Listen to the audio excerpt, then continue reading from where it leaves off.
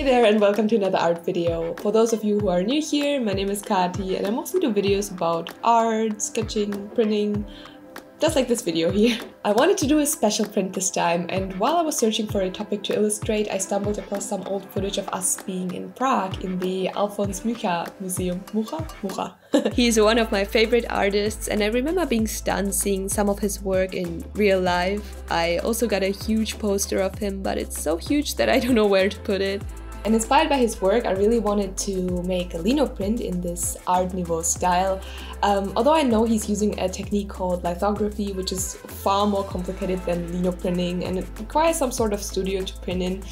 I still think it's possible to achieve some nice results with linoprinting in this style.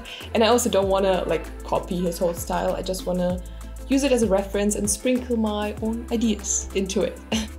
Mucha's work can be described as decorative, brownish, with a lot of botanical backgrounds inspired by nature and goddess-like women. So keeping some of these stylistic choices in mind, I will start the concept for my own print. I want to have a woman as the main subject and create some sort of theme to the picture. Mucha often had themes for his series like precious stones, 4 seasons, times of the day. But since I don't have the endurance to make a whole series, I just want one topic for one little picture. Since many Art Nouveau artists have dealt with the cycle of life and progression, I wanted to make a piece about youth and its passing. I also want to have a woman as the main subject and some emotion to it. I started with her pose and tried to fit a skull into the picture, maybe her holding the skull. I know this is nothing too original, but I was really focusing on bringing this essence of this Art Nouveau style into the picture. I wasn't sure what kind of decor to pick or background piece, so I oriented myself on this zodiac picture of Mucha for the shapes. I also wanted to add some flowers. We definitely need some decoration to it, and since it's about youth, I've decided to choose crocus flowers since they symbolize youth. On the top part, I wanted them to beautifully grow, and as you look down the picture, they slowly start to wilt. And so I played with the details till I was finally happy with the sketch, followed by my line art to clean everything up. I'm gonna try a reduction print this time, and for those of you who don't know what that is, it's basically a technique where you have several colored layers and you cut more and more off of the board between each layer, meaning that you have no second chance to print a layer before the layer you're currently at. It's a bit complicated and I hope I'll succeed somehow.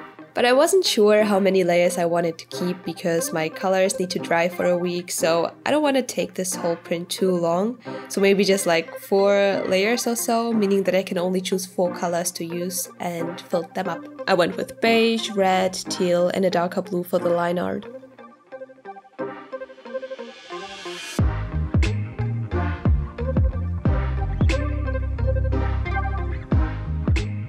In the next step, I tried to transfer my sketches on an A3 size Lino board. I had a bit of trouble transferring the picture. I forgot that the medium method with the printed paper only works if you have a laser printer. And mine was an inkjet printer, so it was barely visible. But as long as I can figure out what is what, it's fine to me. Then I sharpened my cutting tools. I wanted them to be perfectly sharp so I don't cut myself or slip on the picture. I started with the color beneath, which is the beige one, and removed anything that should not be covered in paint. As always, I think the cutting part is the best because it's so therapeutic and calming. I just can listen to some music or podcast and the time flies by.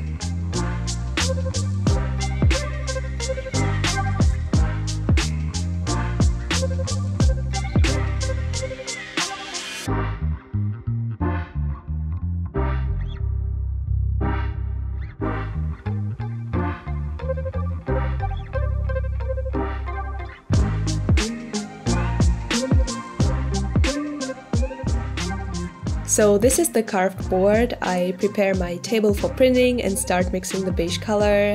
I find it kind of hard to mix the exact color as in my sketch because the only reference that I have is digital, so it's hard to compare it to the real life paint. But I do it as close as I can get and I still need more practice in mixing colors though.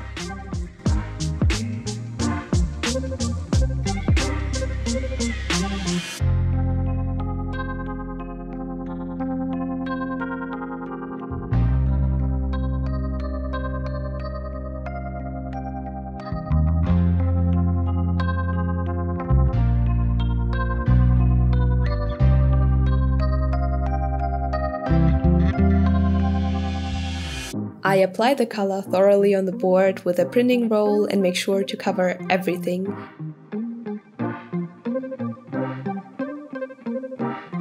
And into the press with it. I prepared this shape where my board perfectly fits inside and marked and secured my paper so it fits directly on the same place every time it goes into the press, which is necessary for a reduction print. Otherwise it will look shaky and just not as accurate with all of the details that I've got.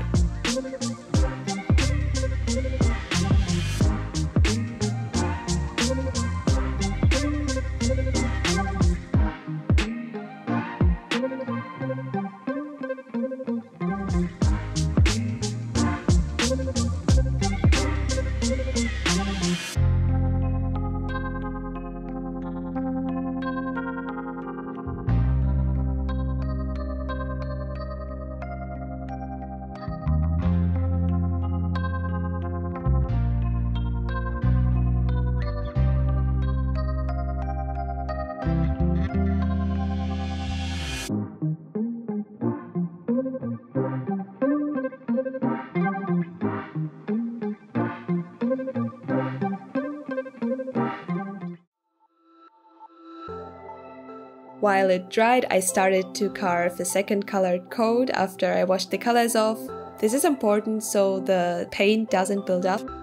And basically it's the same procedure on each layer, and I cut out everything that should be left out beige.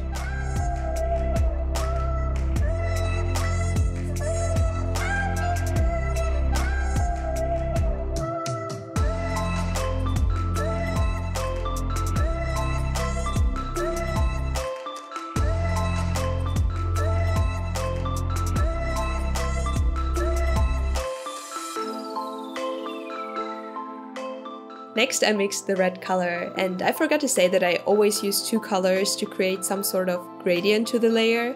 That way I can lift the top part of the picture visually up, which takes a bit longer, but I like how it looks.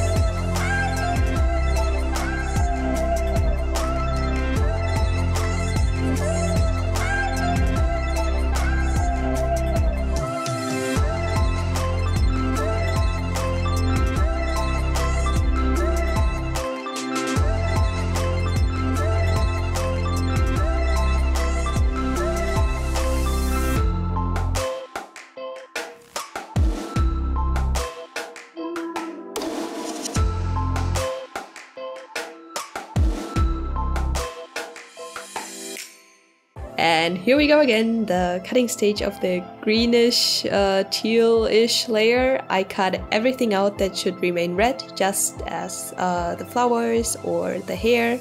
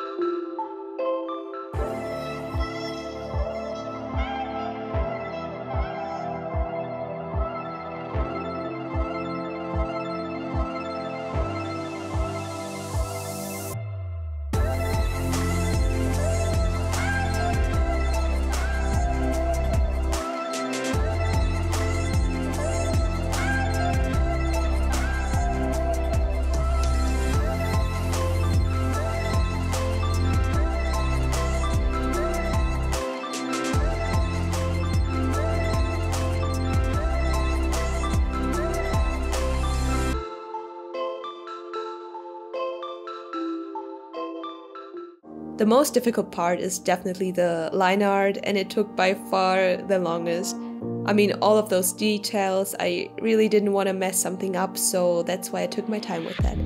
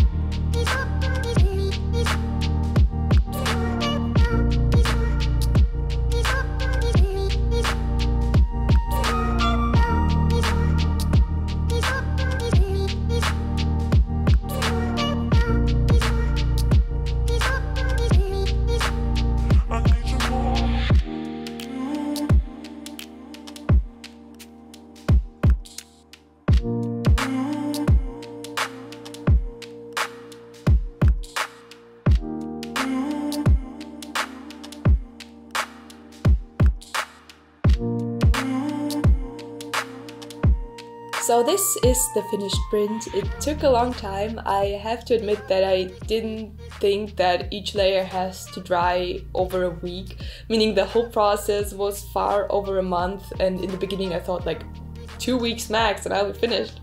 Nope. But I have to say that I'm quite proud of the result. I really like it, especially because it's a reduction print, meaning that it's harder than just a one layered print as I often do. And I also had so much fun with the printing press.